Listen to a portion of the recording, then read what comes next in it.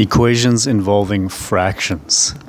All right, we've got a bag and there are 6 apples. Okay, so some are in the bag and the other 4 are on the table. That's this picture right here.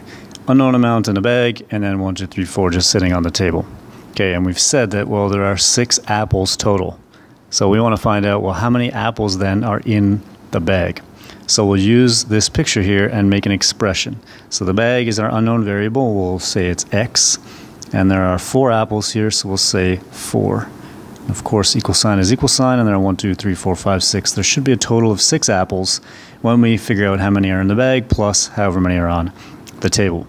Okay, so we can figure this out 2 ways. One is if we remove the apples from each side, then the equations will remain equal, and therefore we will see pictorially how many apples are left. So we remove these 4, which cancel these 4, and therefore we have 1 bag on this side and 2 apples on this side. So no, the answer is 2. There must be 2 apples in the bag, which makes sense because 2 in the bag plus the 4 on the table means there are a total of 6 apples.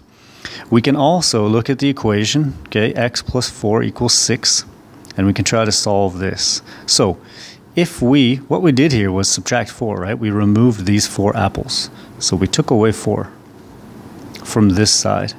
And we also did the same thing to this side. We took away 4 apples.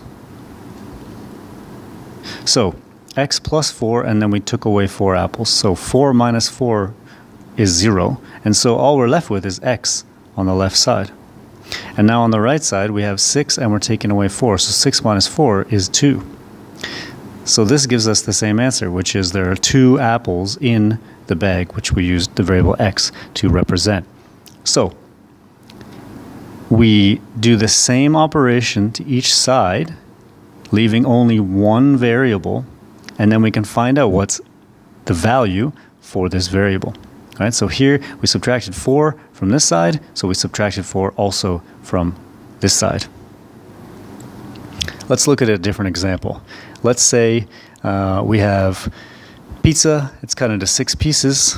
Okay, some of it is put into the fridge. Here's a wonderful fridge. And then 4 of those pieces of pizza were left on the table. Okay, so we originally had 1 whole pizza. Here it is with 1, 2, 3, 4, 5, 6 slices. Okay, some of the pizza is then put in the fridge, and then 4 slices are left on the table.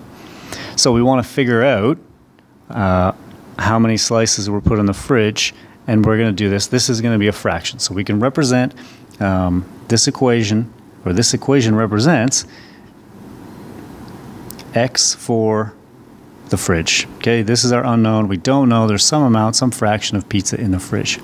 Now this is 4 slices of pizza, right? There's 6 slices of pizza in the whole. So this fraction right here is 4 over 6.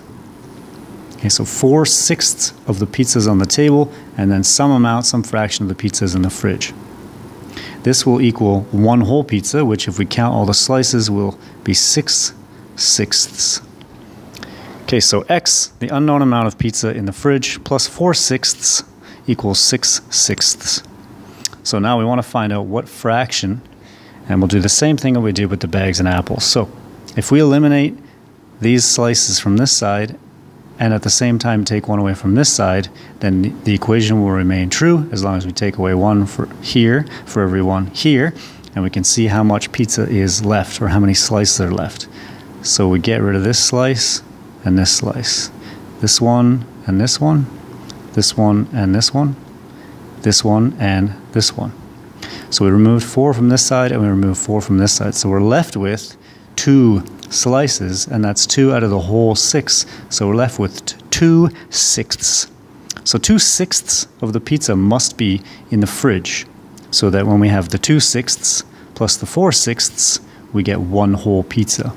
Now let's look at our equation here. X plus 4/6 equals 6/6. So on the left side of the equation, we're trying to find out what x is. So we want only x. We want just x. So really we need to get rid of this 4/6. We don't want this here. So how can we remove 4/6? Well, we'll subtract 4/6. Now, this is an equation. It's balanced. This equal sign means whatever's over here is also over here. They're equal to the same amount. So if we do an operation here like remove 4/6 on this side, we must do the same on this side.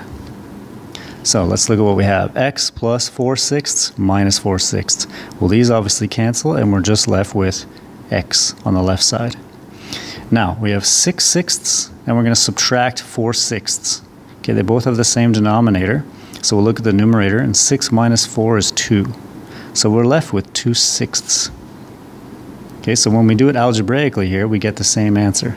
So there are 2/6 of a pizza that is put into the fridge for this question.